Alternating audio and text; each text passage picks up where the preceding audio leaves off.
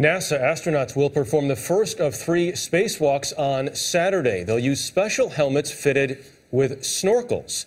The astronauts will replace a broken cooling pump on the International Space Station, or will try. The snorkels funnel air from their spacesuits if there's an emergency and will clear water. The helmets were modified after an Italian astronaut's helmet filled with water during the spacewalk in July. He nearly drowned. NASA says it cannot guarantee the water issue will not happen again.